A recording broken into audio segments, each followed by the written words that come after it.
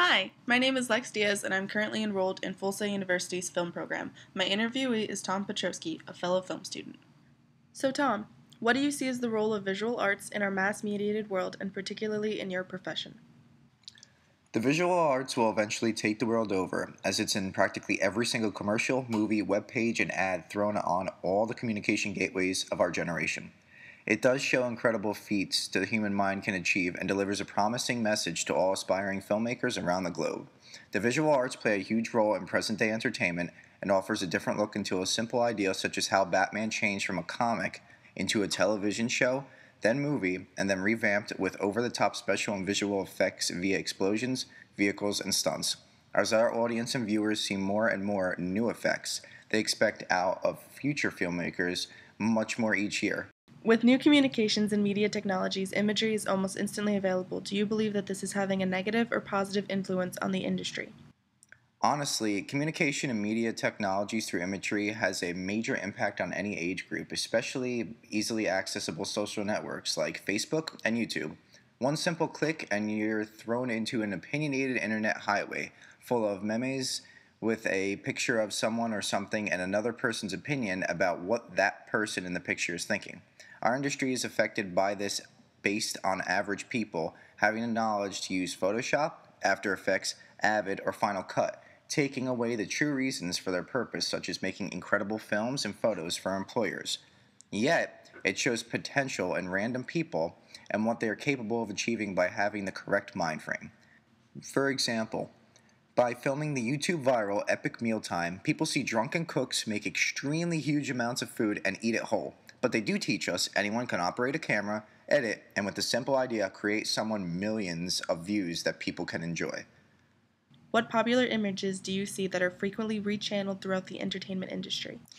Popular images that are recreated would be the large text put into trailers stating how popular magazines and newspaper articles and critics feel about that movie, reality show, sitcom, or album within commercials advertising their product.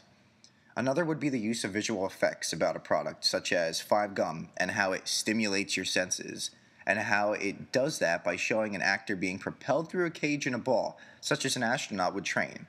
Yet this is just an overly radical feeling the taste of the gum could possibly intensely engulf your mouth with. This idea was used in movies like The Simpsons and Idiocracy, and probably many more in the past, just recreated. Are there particular images that the industry has popularized or created? Mainly, this industry has made a product more than it seems, using an over-the-top style to grasp the average individual's mind and force them to get the product to feel the same way the actor does. By this, movie stars and well-known artists can be given endorsements to show off a popular product such as Clinique, L'Oreal, or CoverGirl to grab the attention of a woman watching that commercial, trying to tell the viewer, get this product and you too can look like Beyonce. Who is one of your favorite visual artists or favorite style of visual art? John Toles is by far one of the greatest cinematographers I've ever seen and had the chance to fully comprehend his work. He perfectly worked in Tropic Thunder, It's Complicated, Breaking Bad, and my favorite, Braveheart, proving he could work in any genre under any conditions and still show to the commercial world a crafty image of that period in time or emotions conflicting with another. Braveheart, set in medieval times Ireland, was shot from all perspectives a filmmaker and fan of that time would enjoy. For example, the scene when Mel Gibson is slowly trotting uphill towards the leader who killed his wife. He is moved from right to center and then left frame as a guard approaches to his horse on the left side before he gets killed by Gibson. Towards the end, when he is beheaded, there are multiple shots directed overhead and a medium shot of Gibson lying on the torture table, immersing the viewer into the movie as if they were one of the peasants witnessing this horrific event.